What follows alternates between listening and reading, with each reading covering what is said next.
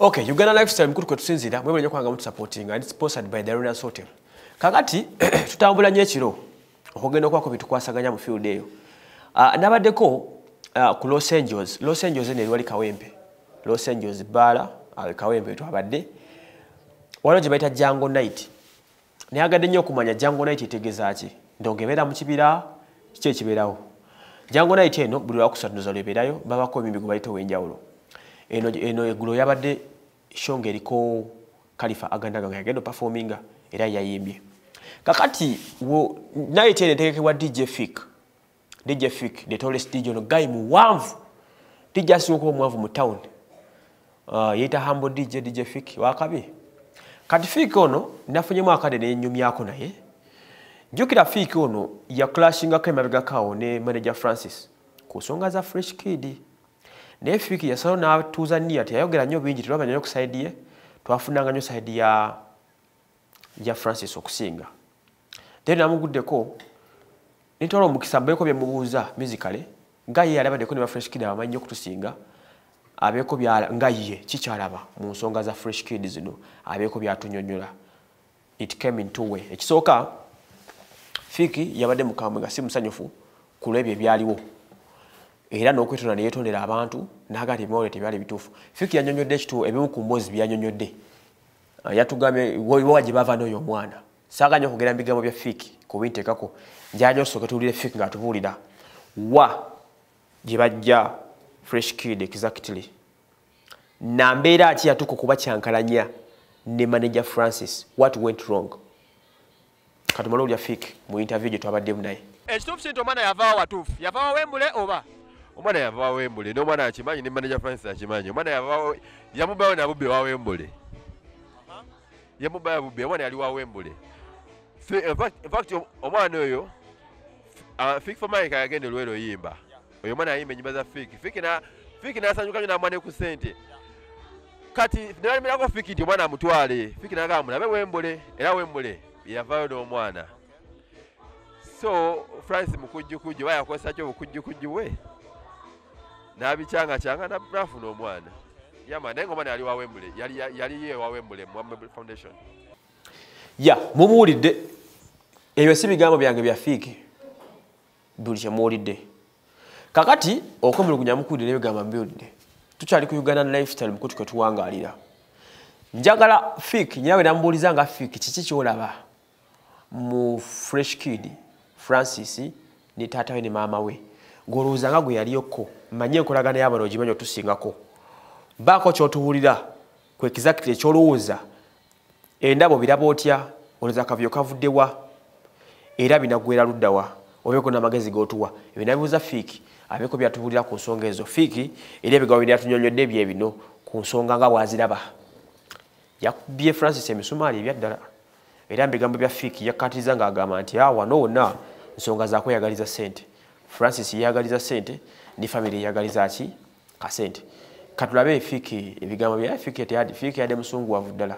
Nyonga bochuulira kama ko lya kufika emboozi ezo za Fiki si zange. Fresh Kid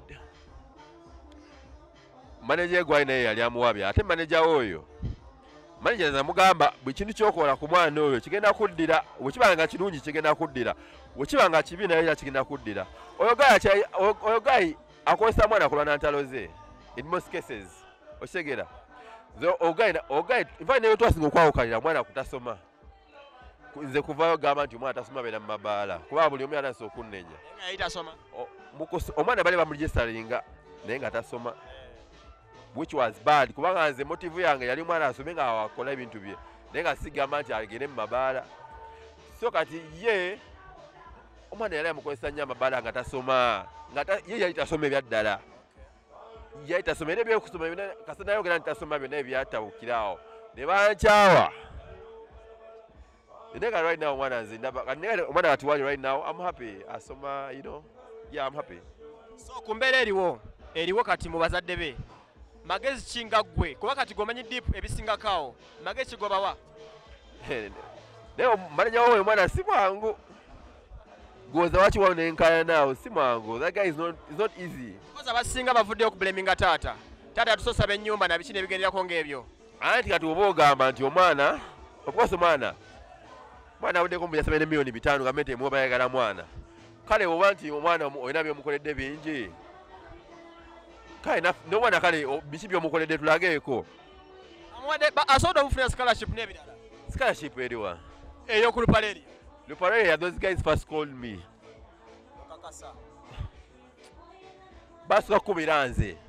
Pia wapa yasuka kubiranze.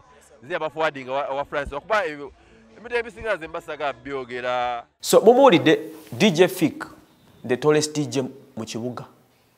Byebyawadde bigambo bye bwatyo byabitugambye naye nga byemubyulidde n'asaba buwagizi bwammwe n'atugamba alina guli gye bayita back to the roots gyakuba buli mwaka back to the roots kivulu kye kyategeka era nga kamwewulirako ng'abakunga yatugambye tukuna agenda gikuba nga tuwa bivulu 9 naye ng'esookera mu kibuga ku fame lounge wegyokuba katumonso kati oli okufika nga bako byatunyonyolako ekyo ne MC Kadonya bwe bakwasaganya night eno Fiki ne Kadonya babeko batubulira ku night ya Jango ku Losenjeze bero nakolo kusatu nenge gye bagenda okwasaganya mu back to the roots show gyategeka mayika nda kuzibya byachuka mu Uganda osanga DJ ng'ategese ekivulu osanga DJ nga ino lima lama galumwe ninga tanya mudozi naki nalimu. That's how music has grown katuli ku DJ Fik the tallest DJ ng'atubulira ku nsonga ezo eza back to the roots ekivulu kye kyateeka buli mwaka.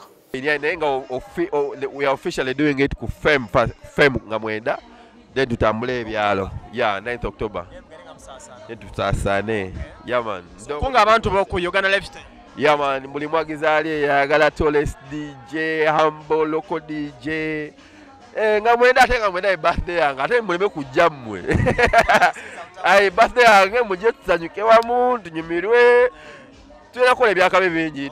Surprises will be a lot. Tuna no mwimbi avebwe ne tujja mwogera nenga nga 9th October DJ Fik back to the roots fame launch.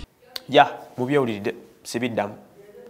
Uganda lifestyle Ediga Wycliffe Sali ye cameraman wange mbeerawo nnyo okubanga nkwasaganya bimwetaaga okubanga mumanya